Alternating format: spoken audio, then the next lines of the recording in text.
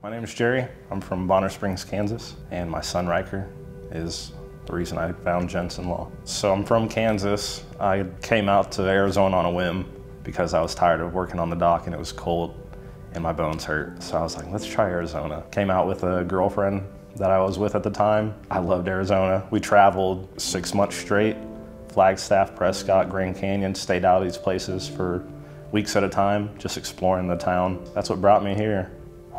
This is hard.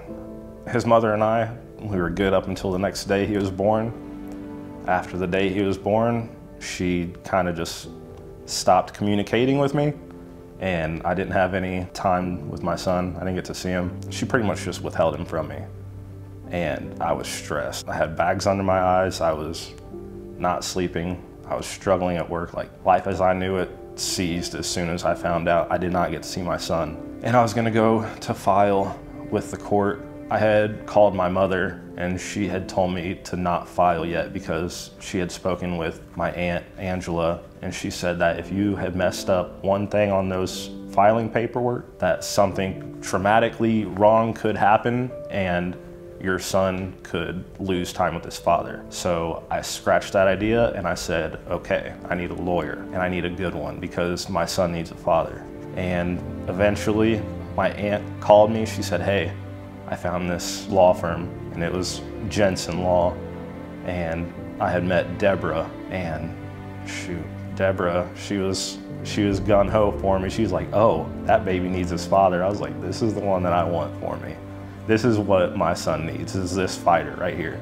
This is who I want to go with. She was just like real positive about everything. Like, she saw the things that I saw that needed to be addressed as to what was not okay about his son not having his father. She was just on it. From the time that I left the deposit with her, she was filing stuff for my son. Like, she just did it. Like, I didn't have to call to find out, hey Jerry, it's filed. We have court next week. What? She's like, yeah, we might get to see your son next week. She executed it from the start. And then a year and a couple months after that, still executing, still just doing exactly as I requested. Whenever I needed to talk to Deborah, she was there, but always communication was done through the paralegal, which saved me a lot of money. The rest is history.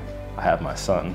It was 2 or 3 weeks after he was born, and that following week we went to court and I had my son the next Thursday, right then and there. I had my son again. I don't know how I could have pulled that off by myself doing any of it. I could focus purely on my son at that time because everything else had been taken care of with the courts, and I owe that to Genesis.